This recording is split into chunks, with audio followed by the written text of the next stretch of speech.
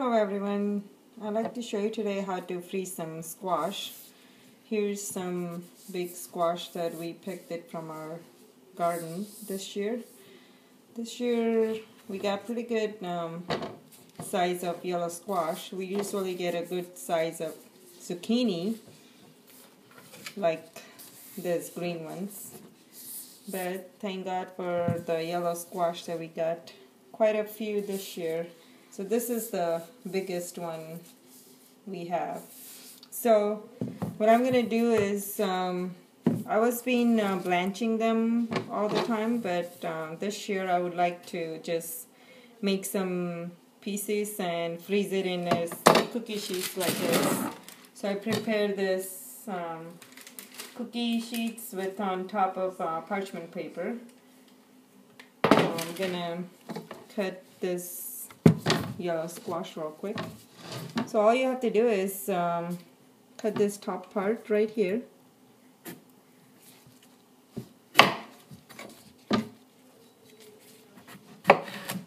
I like to wear gloves in case I always wash my hand, but just today I'm wearing my gloves and working with the knife and stuff, so it's better to wear some gloves just in case. Okay, so it has some seeds in it, but they're still good, not too hard to eat, so they're kind of soft now, so I'm gonna keep those in there.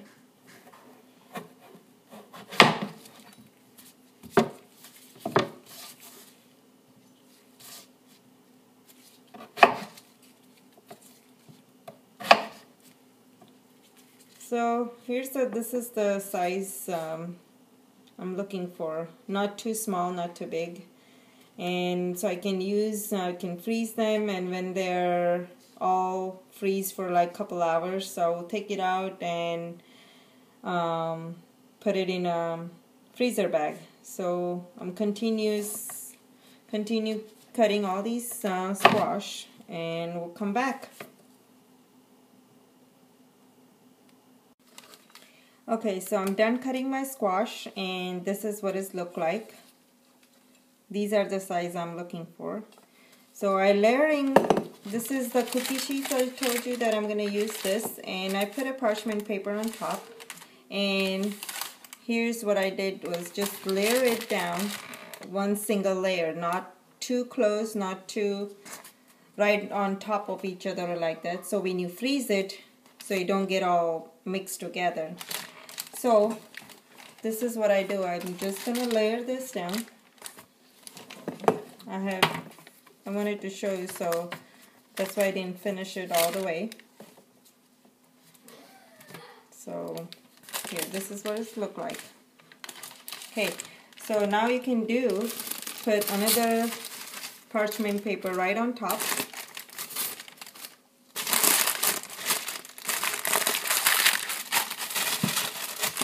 Like this, and you can layer one more layer like this on top of the other yellow squash, another layer. I really love this squash this year. I got it pretty good. So far it's doing really good. So I like this squash that I like to use it in my soup, my salad, my any pasta dish or lasagna.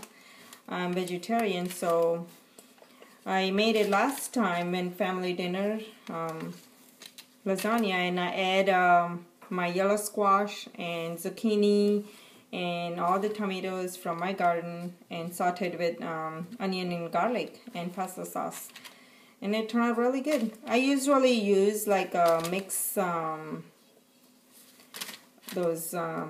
mix veggies that comes in a frozen bag, but this time I use squash that I grew in my garden. They're really yummy, and this seeds does not look like that hard like last year I had. So so seeds are not that hard, so I like to keep it because I grew in my own garden. I don't like to throw away anything. Whatever you like to, save it, everything pretty much, because it's so precious. So this is what it look like. Here's the first layer in the bottom, and the second layer right on top. And all you do is just close this, cover it up, and I had small parchment paper right here, so I'm just gonna close this. I'm gonna show you. I'm gonna pop it in the freezer. So, and next day, couple hours, so it's minimum you can do, or you can do longer. I usually keep it all night, and I'll take it out tomorrow and show you when I do this, when I put it in my Ziploc bag, and that's how I store my zucchini. So I'll come back and make the video again tomorrow when I put it in a Ziploc bag and show you what it look like after it's all freeze. Okay, thanks for watching. Hey, welcome back to my kitchen. Today I'm going to show you how to bag it all the squash that after you freeze it. So on my last video I showed you how to freeze all your squash from your garden. So today, it was last night I did it, and I usually leave it on for all night, and I like to show you what it look like. It's all nice and freezed. When you take it out, it's like a little bit hard. It's like a rock. You can see that. What you do is just, I like to wear gloves, so just make sure I'm not, I wash my hand, but I always like to put a gloves on. So this is what it looks like. Okay, so it's very easy and simple, and this is a large Ziploc bag I have. You always make sure you put today's date whenever you're going to freeze this, and put a yellow squash date, so that way when you take it out from the freezer, it's easy to find if you have a date on. All you do is just slowly pull this out. This is my top layer.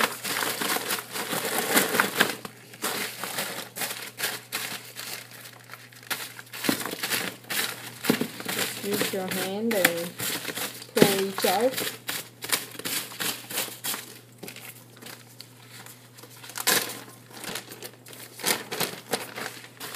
And then just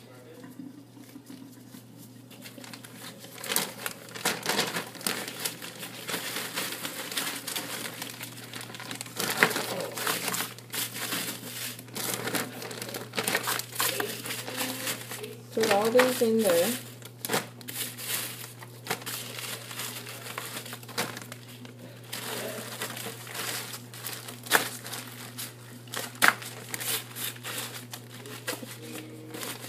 I'm actually tickling myself because, you know, why am I taking too long to get this out, put it in a bag?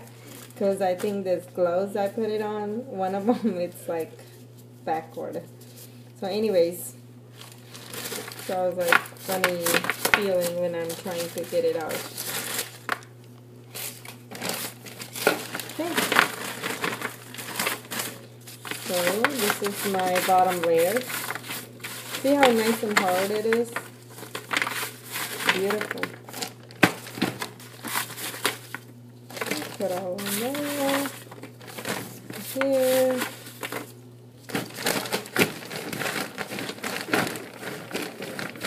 You can also make like a small batch at a time if you don't want to put all in one.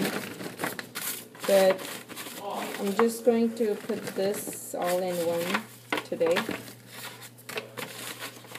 And just one bag. I have other tray also, so that one will be my second bag. Okay, that's all. And then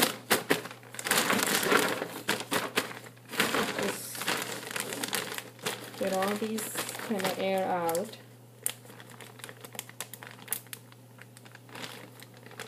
Let me get my handy straw.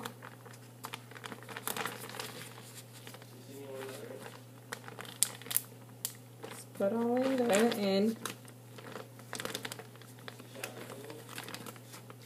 and suck all the air. Just I put right in the middle and squeeze the bag right here on the sides and just leave a little open right there.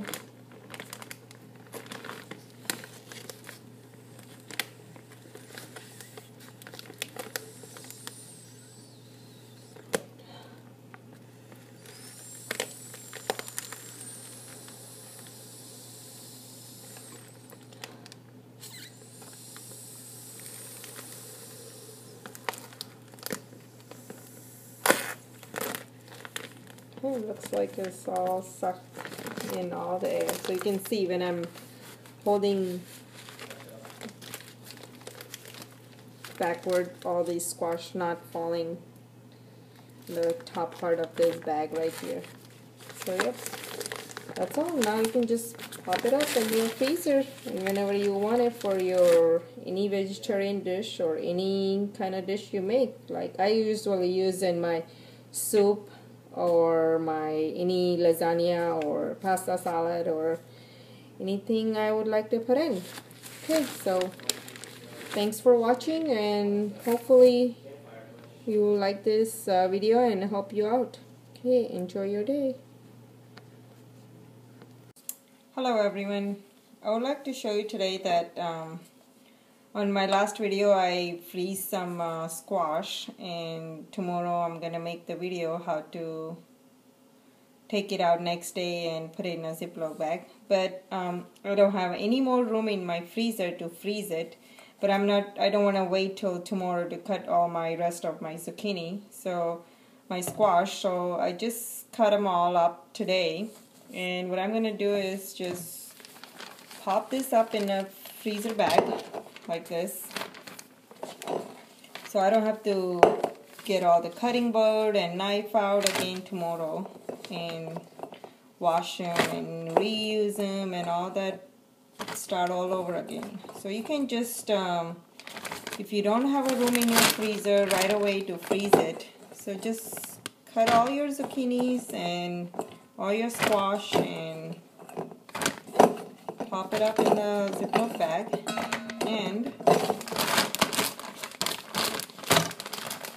just get as much as air you can get it out. You can. And you can use this, you can see this, it says coffee. Those, when you stir the coffee, then you buy those little straw thing. That's what my husband got it for me. First, when I saw this, I was not happy about it. I wanted those thick straws so I can put it in my Ziploc bag and suck all the air out. But he said this will work really good, and he's right. This is actually this is tiny, thin, but they're strong enough that I can put it in the bag and suck all the air out. So you don't really need those big ones. That's what I thought. I do need those, but he's right. He's pretty smart. So here we go. So what you do is I seal all these, the side ones, and I put my straw right in the middle, and you squeeze both sides.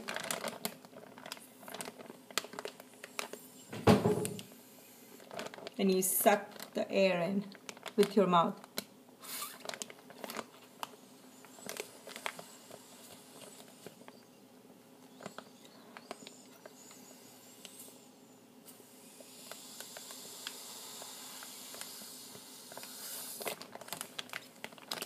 There you go.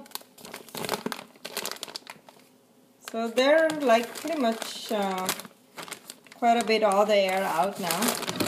So I'm gonna just keep it in my refrigerator right now, and tomorrow when I get more room, when I take those other trays out, freezer whatever the squash I just freezed it, and then I will do this one.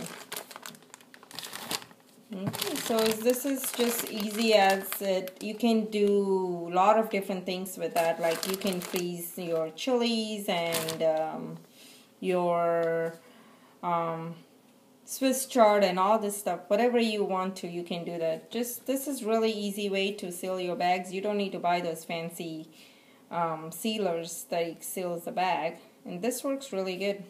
Okay, hope this helped this video. Okay, thanks for watching.